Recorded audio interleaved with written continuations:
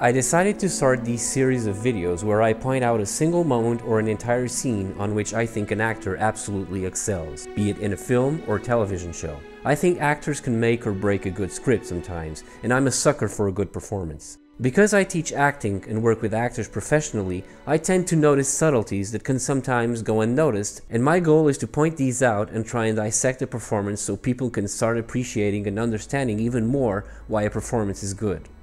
For no particular reason other than that I saw this scene a few days ago, I decided to kickstart this series with the actress Sher, mostly known for her work in the ABC family sitcom The Middle.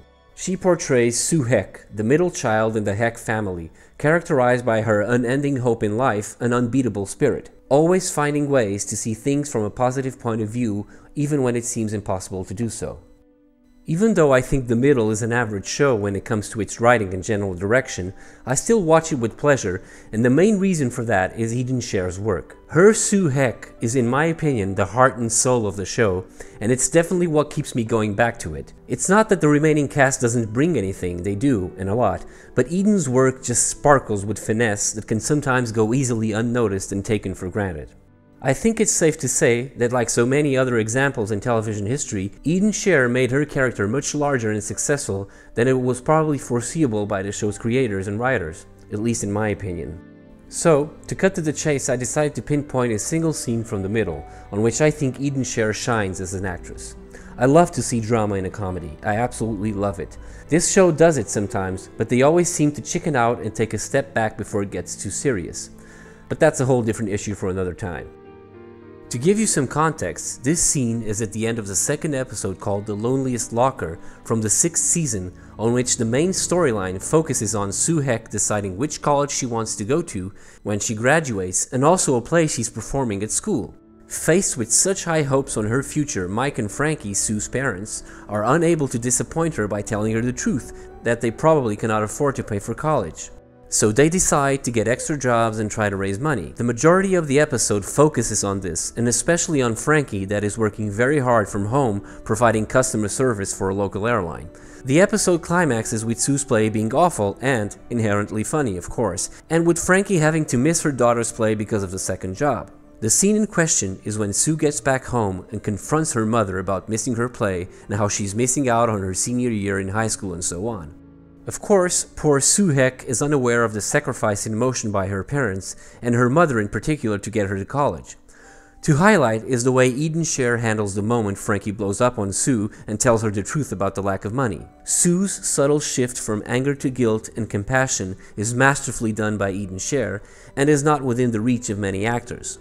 The way you kind of feel Sue is lying with a smile because she has to.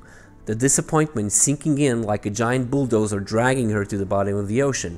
You sink right along with her. Why did you even take this job anyway? You're already so busy. Well, it's not like I wanted... You're missing my whole senior year. You're just missing everything. You want to know why, Sue? Do you want to know why? Because I don't know how we're going to pay for your college, all right? I mean, I am trying really hard here to embrace the possible, but you know what?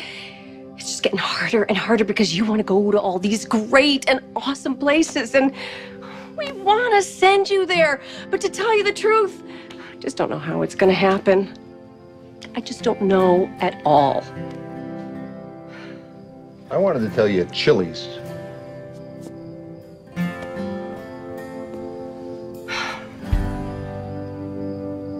Look, I know we can't afford any of those schools.